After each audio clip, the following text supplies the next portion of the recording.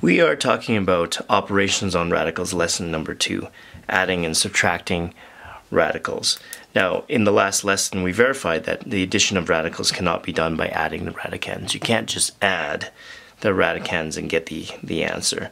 So we need to develop a rule for adding and subtracting radicals. So let's take a look at some of these examples and take a look. And here we'll circle the statements which are true and then place a single line through the expressions which are false. So taking a look at number 1 here, we have root 2 plus 5 root 2, and it says that it equals 6 root 2, but we need to verify that. So if we plug this into our calculator, root 2, and got that answer, and then we add it to plus 5 root 2, we actually get, well, see, we can think of these root 2s as like an x. So we can think of this as 5x plus one other x. So this is actually true. So we can circle that. That actually is a true statement, that 5 root 2 plus 1 root 2 is 6 root 2. Let's take a look at number 2. So here we have 4 cube root of 5 minus 7 cube root of 5. And here we can take a look. And in fact, this is also true. 4 take away 7, that's negative 3 cube root of 5. So that's also true. We'll circle that as well. Then if we take a look at this one, let's take a look. If we think of this, we have a 5 square root 8 minus 2 square root 8 plus 7 square root 8. And actually, that does actually equal 10 root 8. We would check this on a calculator and see that all the decimals are the same, and we would assume that it would, even though we can't see the rest of the decimals, that it would be equal. So this is also true. Now what are we noticing here? Well, we're noticing that, in the first case we had 5 of something plus 1 of that exact same thing. Here we have 4 of something, the cube root of 5, minus 7 of that same quantity of the cube root of 5. And we found that 4 minus 7 is negative 3. And here we have 5 of something, that root 8 minus 2 root 8 plus 7 root 8.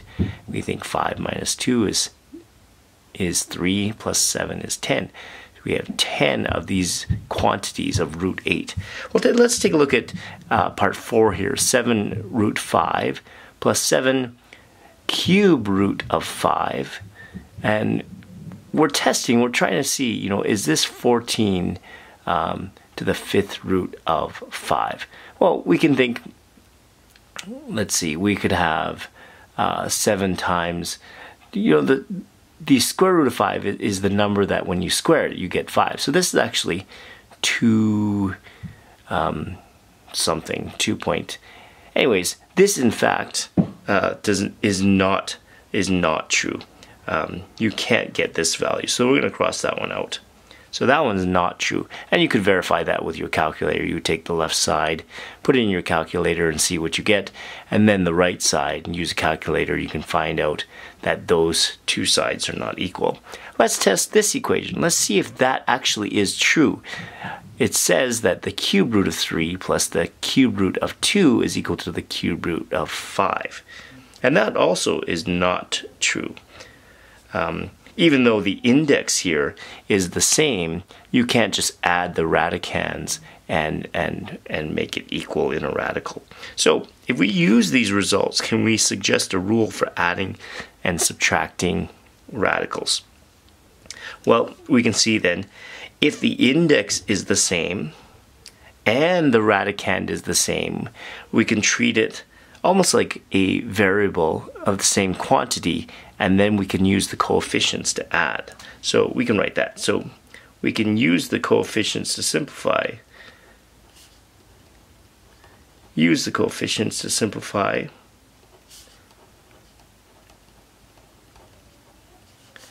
If the index and radicand are the same. Let me just push that up so that you can see that. So we're using the results here to suggest this rule, and you can use the coefficients to simplify as in addition and subtraction if the index and radicand are the same. And you would keep the coefficient and also keep the radical quantity. So let's take a look at this example here. We're going to simplify the following.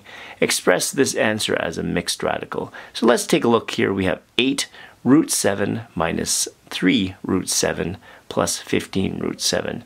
Now noticing here, even though the index is blank, we can treat that as a 2, so it's a square root. And we also notice the radicand is also the same. So we can simplify this by keeping the same radical.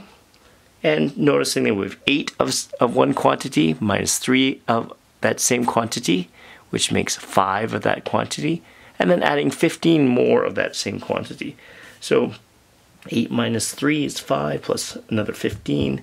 That is 20 root 7. So that equals 20 root 7. Now let's take a look at this part 2. 18, the fifth root of 10, plus 12 with the fifth root of 10 minus 7 of the fifth root of 10. Let's notice that the indexes of these radicals are the same, and also the radicands are the same. So we can simplify this quantity. We will have a quantity that is the same, the fifth root of 10, and 18, using the coefficients, 18 plus 12 is 30. 18 plus 10 is 28, plus 2 more is 30, minus 7 is 23. So there's 23 of that quantity, the fifth root of 10. Now in part 3 was the same thing, is even though we don't know what this numerical value here of x is, we can see the index is the same, it's both blank, so it's a square root, and the radicand is also the same, and that is an x. So we can see that we have a root x here, and using the coefficients we can simplify. We have 5 of that quantity minus 4 of that quantity. That leaves us with 1 of that quantity, but when we have 1 of a quantity, it's not necessary to write that 1, so that is equal to the square root of x. Well, taking a look at this investigation 2, then we can then use our calculator to verify that these following statements are true. So take a look. If we take the square root of 2 and plug that into our calculator, and then add the square root of 8, and we get a value. Then we test it with the right-hand side of this and say 3 root 2. Then we'll actually notice that these are true. Check. That actually is right. And again here for this one, we can say, we can plug into our calculator this whole left side, 5 root 12 plus 6 root 48. And then test it against the right side, 34 root 3. And we also actually find out when we plug this into our calculator that when we plug in this left side and get an answer, it's exactly equal, or at least we can see the decimals are the same, that equal to this amount of 34 root 3. Well, why does this happen? See, in our previous example that I rolled down here, we said that we can only, the rule for adding and subtracting radicals is we can only simplify using the coefficients and simplify adding and subtracting if the index and the radicand are the same. So in this case, we take a look and we see, hey, yeah, the index might be the same, but the radicands are different. So how can we put those together? This radicand is different than that radicand. How can we put this together? Yes, it does appear. So yes, it does appear to contradict the rule that we wrote in the investigation above. But let's take a look and see if we can investigate a little further, because if we can maybe change the look of the square root of 8 to a different form, we might be able to see how square root of 2 plus square root of 8 becomes 3 root 2. So let's take a look. Here we have square root 2, so that's the same thing there. There's nothing to change, and we have the plus sign. Now the square root of 8, if you remember from the last lesson, we changed this entire radical to a mixed radical. And so what we did was we took the factors of 8 and we tried to find a perfect square factor, and that's 4. And we have 4 times 2 here underneath the the radical sign. And of course, that still remains root 2. But this here can be split up into root 4 times root 2. And of course, and that's one of the rules that we established in the last lesson, right? The radical of a product is the product of those radical factors. And so here we can think, well, we can take a look at this with the square root of 4. We know what the square root of 4 is. The square root of 4 is 2. So in fact, here we have the square root of 2 plus 2 of the square root of 2.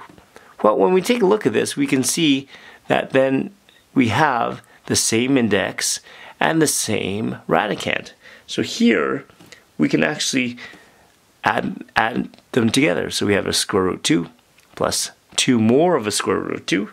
That's equal to 3 square root of 2. Well, that's amazing. Look, it does actually equal what the right side is. So we verified that with a calculator, but now we can start to see how we can see numbers in a different form so that we can actually take advantage of that rule. Well, let's try it with this one.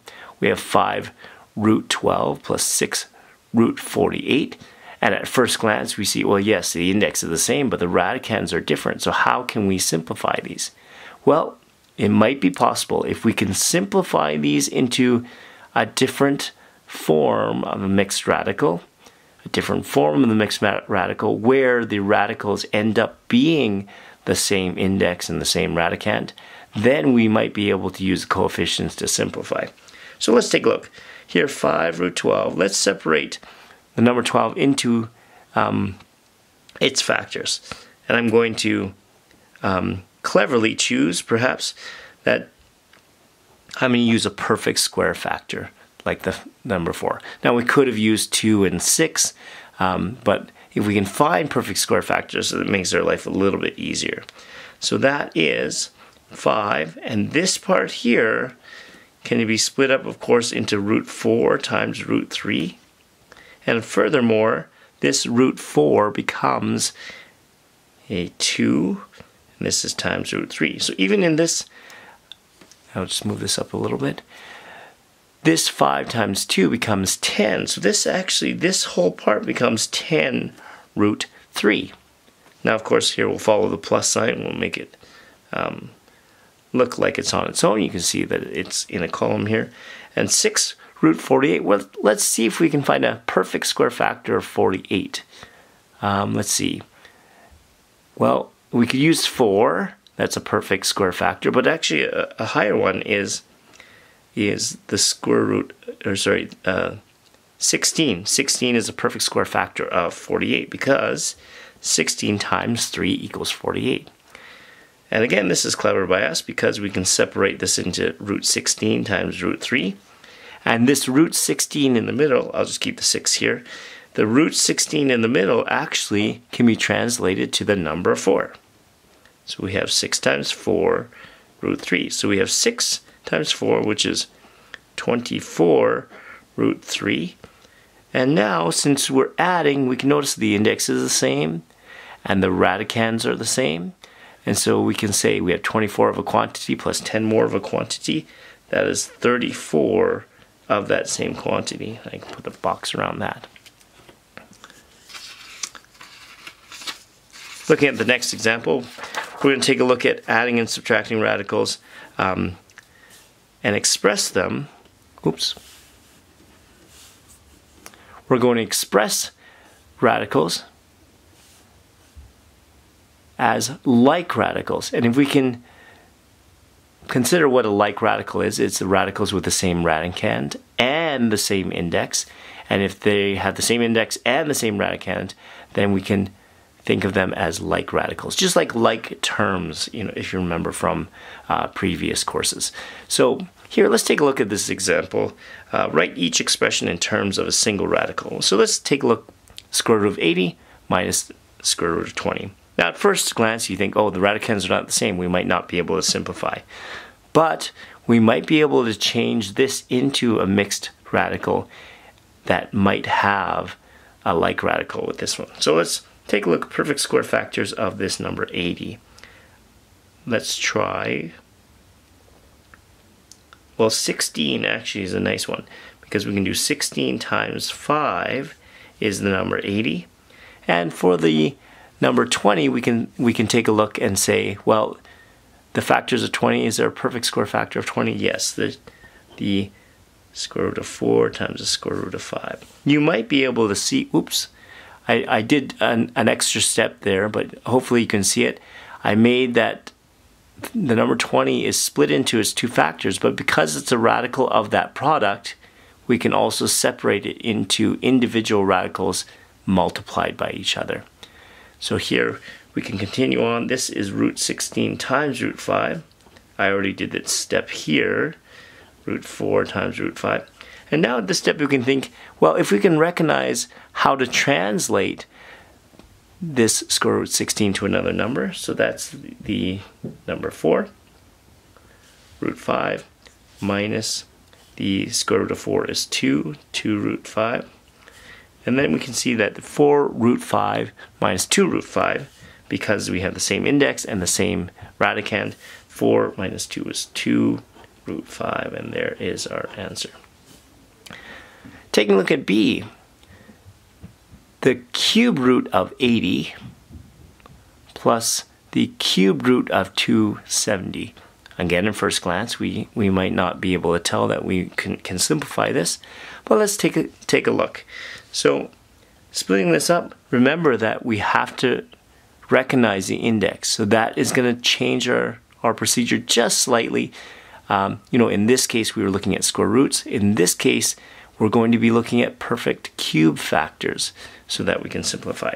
So perfect cube factors, we can say, is the cube root of 8, cube root of 10. We have 8 times 10 made 80, so we have the cube root of 8 times the cube root of 10. Now the cube root of 8 is something that we do know. The cube root of 8 is 2, and we'll leave the cube root of 10 alone. The plus sign, of course, will stay the same. Can we think of a perfect cube factor of the number 270? Well, we can split that up actually into 27 times 10. Now, why did I choose 27? Because 27 is a familiar number in which 3 cubed is the number 27. So I can split that up into the cube root of 27 times the cube root of 10. And here we can have the cube root of 10 plus, and this cube root of 27 can be translated to the number 3.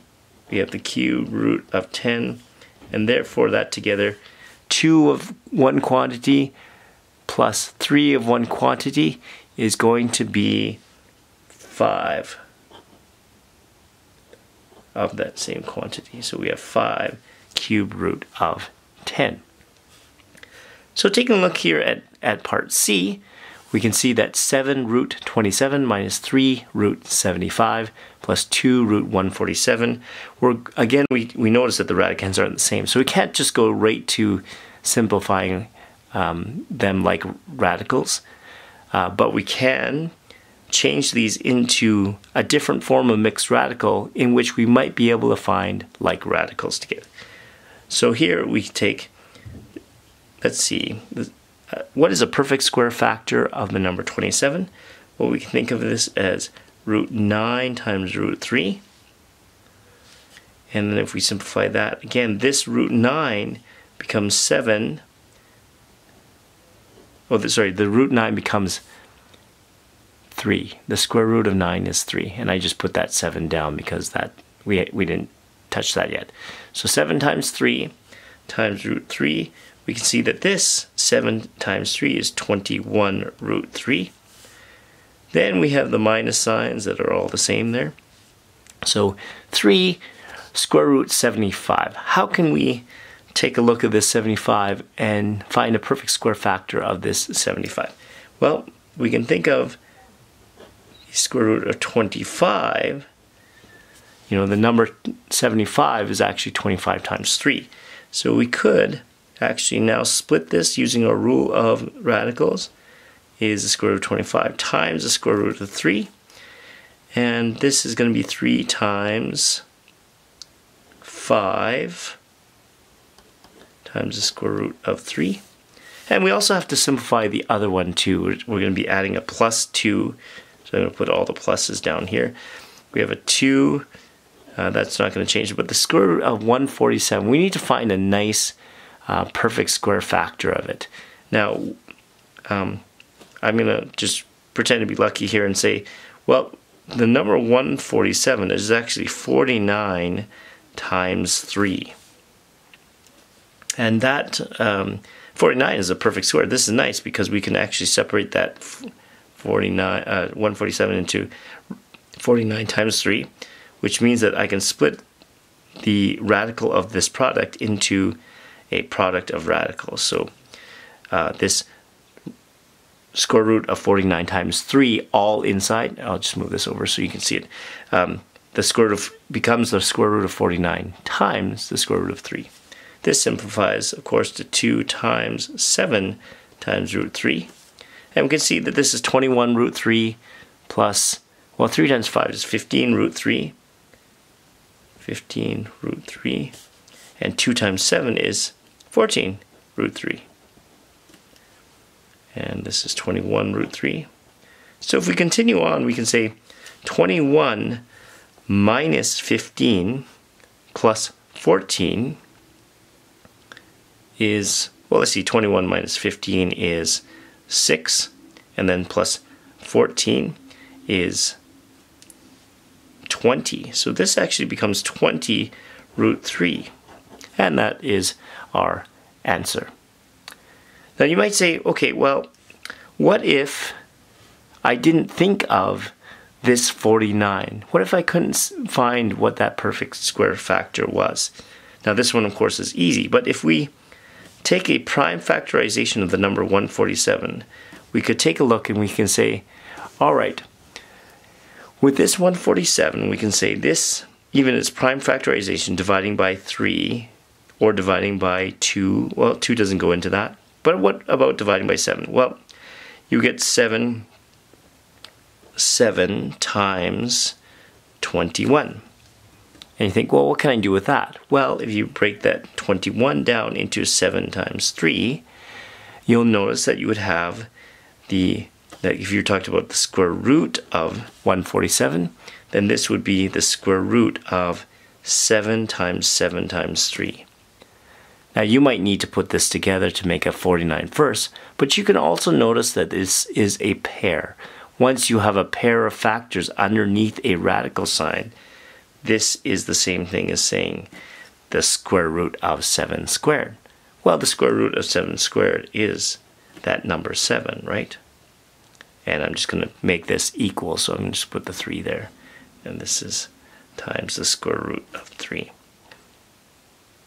So, of course, if you have any questions, you can certainly ask me in class. Well, let's take a look at some slightly more difficult problems in simplifying, and so where we have, some fractions that we might need to work with. So here in class example 2 in A, we'll need to work with this square root of 108, the square root of 8, square root of 48. And of course, you can notice that the radicands are not the same. But let's simplify these into a different form of mixed radical where we might be able to find like radicals. So we have a -5 in front as a coefficient. This root 108, if we think of perfect square factors of that number, we can think, well, I'm not so sure. Let's take the number 108 and split it into 2. So we would say, okay, well, this is 2 times 54. And maybe I'll do some side work here. So if we went over to the side, I'm just going to move this to the side. If we continue on here, we have 108, which splits into 2 times 54. And then if we split that into, we have a 9 and we have a 6. Well, 9 is nice. We can have 9 as a perfect square factor. But in fact, if we continue on with the 6, we have this is 2 times 3. So in fact, we also have another pair of numbers here. So in fact, we could say that 2 times 6. Here, if we split up this into another one of 3 and 3, we'll notice that we also have a pair of 3's here. So if we put those together, we have a pair of, we have a 9 as a perfect square factor. We also have a pair of 2's as factors, and we have another one. So we could think, well, could this be then 9 times 4? Let's try this. If this was -5 and this was 36 times 3, would that work? Does 36 times 3, does that equal 108? And yes, it does. So here we can split that up into the square root of 36 and the square root of 3. And we find out that this is -5 times, the square root of 6 is translated to 6, and we have the square root of 3. Then we can also add the rest of these. So let's take a look. We have the cube root of, not the cube root, sorry, the square root of 8, so 3/4. The square root of 8 we can think of as actually root 4 times root 2. Again here, 3/4. This can be 2 root 2. And here again we have the 3/4 times 2. Oh, I just wrote that twice. But here this 2 and this 4 can cancel. So this 4 has 2 2's on the bottom. This has a 2 on the top. One of those 2's on the top will cancel one of the 2's on the bottom. So this is going to be 3/2 root 2. Let's take a look at 48. Do we have a perfect square factor of 48? Well, indeed we do. We have, I'm just going to write the 5/4. Then root 48 can be thought of as root 16 times 3. The number 48 is 16 times 3. Now if I write that again, we can think, well, we can split that up into root 16 times root 3. And if I write that again, we have root 16 can be translated into the number 4. Root 3 remains the same. And here we have this 4 and this 4 will cancel. And we have 5 root 3. Now we also have here, this very last one is 1/2 root 50. So let's put all our plus signs so it looks like it's in a column. We have 1/2. And can we think of a perfect square factor of 50? Yes, I think so. It's 25 times 2. You'll notice here under the radicand that this number is 50 and this is 25 times 2. So we have 1/2, and we can split this up into root 25 times root 2. And again we have 1/2. This root 25 can be thought of as the number 5 root 2. And here it becomes 5 times 1 over 2 times 1, so 5/2 root 2. Now this does look complicated, but we can now use our coefficients to simplify this. So this is -30 root 3, and then let's put this side together with that, so that's going to be a -5 root 3. And then we'll collect the root 2's on the other side. So we have a +3 root 2, sorry, +3/2 root 2, plus a 5/2 root 2. Hopefully you can see that. And now we can simplify. Here we have -30 and -5, so it's -35 root 3. And adding these together, we have 3/2 plus 5/2. You have fractions, but they have a common denominator. So you have 3 plus 5 is 8, but 8/2 is 4. So this is 4 root 2. This is hopefully our answer, and we can certainly check in class. For the final, example before you get to your assignment. Taking a look at this question here, it looks a little more complicated where you have fractions as well as higher indexes. So here we have this cube root of 64 over 8 plus 2 cube root of 375 minus 2 over 3 times the cube root of 54 minus 5 cube root of 24 over 2. And so what we're going to do, at first glance, you can see that the radicands are not the same, and even the indexes are the same, but the radicands are certainly different. So we're going to have to try and change these to a different mixed radical so that we can simplify a little bit more. So taking a look at the cube root of 64, well, is there a number that when you cube it, it is 64? If we're lucky, it's a nice number. Actually, we can simplify that right into 4, because 4 cubed is 64, and that's over top of 8. And we can have a plus sign here. Now, when we have the radicand of 375, we're looking for perfect cube factors of the number 375. And then, if it's a perfect cube, the cube root of that will be a nice number. So here, I'm going to choose, well, I can see that 125, I have to remember to put the index there, 3. The cube root of 125 times the cube root of 3 is the same thing as the cube root of 375. And I'm going to have to spread this out a little bit, so you'll notice that this goes a little bit further right. But you have 2, and the cube root of 54. Is there a perfect cube that is a factor of 54? And there is actually. The cube root 27 times 2 is the number 54. And we can put that over 3. And we continue on here. We have a negative sign or a subtraction. We have minus 5. And we have the cube root of 24.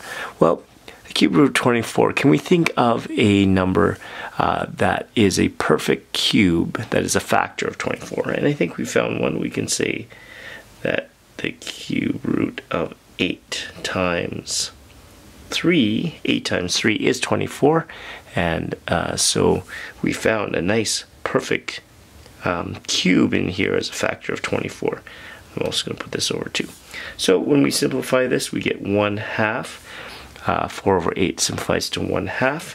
This here is 2, and I'm going to put a bracket here. The cube root 125 is 5, because the cube of 5, or the 5 cubed, is 125.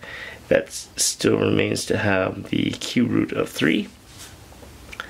This next term can be simplified here. We have 2 times the cube root 27 times the cube root of 2 over 3. And again, we're moving a little bit right here, but 5, and we're going to split this up into the cube root of 8 times the cube root of 3. That's all over 2. But now we can start to simplify a little bit more. Now we have not using the 1/2, so I'm just going to copy that down. This 2 and 5 multiply to get the number 10, so we have 10 root 3. Now this cube root of 27 actually becomes the number 3, and then we have a cube root of 2. That's over the number 3. And then we have this subtraction, and 5 here. The cube root of 8 is the number 2. Continue on to the cube root of 3, and that's all over 2. Now we'll notice here in some cases we can see in the middle term here that this 3 and this 3 can cancel, or else we can also do 2 times 3, which is 6, divided by 3 is 2. So we can cancel out this 3. In this term here, we can see that 5 times 2 is 10, divided by 2 is 5, or we can also see that those 2's cancel. So in the end, we have 1/2, and then here I'm just going to underline with a squiggly here that this 10 root 3 is a like radical to this negative 5 root 3. So we're going to actually put those two together and make it into 5. Oh, no, I missed the index on this radical here. This should be a 3. So 5 cube root of 3. And then here minus, because those 3's canceled, it was 2 cube root of 2. And this is our final answer. And now you're ready to complete some questions from the assignment. I have one more example for you before you can move on to the whole assignment, and that is this question here, where we're using radicals in a word problem. So let's take a look at this particular example. Finding the length of x as an exact value. Let's take a look. So if we have this length x, well, if we notice in this problem, we can see if this is the length of this whole side, so this is the length of the whole side here, and this expression represents this length, then it seems to have to go forward that this expression minus this expression will be the expression for the length of x. The whole vertical minus this bottom vertical is this x vertical. So let's set that up. We can write it down here. We have 8 root 2 plus 2 root 12, and we're subtracting this whole piece. So I'm going to put a square bracket here. Say 5 root 27 minus 4 root 18. And we're going to have to distribute this negative sign to the whole thing. So we're subtracting this whole piece, which means we're going to be subtracting this first 5 root 27 and then subtracting the negative 4 root 18. So I'm just going to copy this down because we didn't use it at all. And then distribute the negative through. So negative 5 root 27, and this negative, if we put an arrow here, if we negative times a negative is a positive, so it's positive 4 root 18. So that gets rid of the brackets, but then we also need to continue to simplify this into mixed radicals that might have the same radicand. We notice that the index is the same already. So again, we're going to write down what we didn't use. Now here, the root 12 can be simplified or broken down into its factors. So let's try and find a perfect square factor of 12, and that is the number 4, right? Number 4. Hopefully by now you're starting to realize that you can split this radical into a product of radicals, and although I didn't show it underneath one radical that 12 was equal to 4 times 3, hopefully you're getting to this step rather easily. So here we have 5. Now the square root of 27 can be broken into factors. Let's try and find a perfect square factor, and 9 is it. 9 times 3 is 27, and again I skipped the step where I made 27 equal to 9 times 3. Underneath one radical sign, I've split that using the rules. Again here 4, and another perfect square factor of 18 is 9, and of course the other factor is 2. So now it looks like we can take these perfect square factors, and since there's a square root of them, we can simplify. So again, we didn't use this. This is 8 root 2. This is 2. This root 4 becomes a 2. Root 3. This root 9 becomes a 3. Root 3 here. And then this 4, this root 9 again becomes a 3. And then we have root 2. So here, of course, if there's no operation in between here, this is treated as a multiplication, right? So although you can see it says 2 radical 4, it really means 2 times the square root of 4. So here we have 8 root 2 plus 4 root 3 minus 15 root 3 plus 12 root 2. Now since we have like radicals here, we can now combine terms using their coefficients. So here we have 8 root 2's, and we also have 12 root 2. So that actually is 20 root 2's. And then we have 4 root 3's and negative 15 root 3's. Now when you put that together, you should get negative 11 root 3's. So we have an answer right here. Alright, so you're ready to do your assignment, and I'll see you in class with any... Oh, sorry, we also need to... this is the exact value, but we also need to get a decimal to the nearest tenth. So if we were to put that into our calculator, we would find a value for the nearest tenth, and I'm sure that you can do that in your calculator. Okay, so you're ready for the assignment, and I'll see you in class.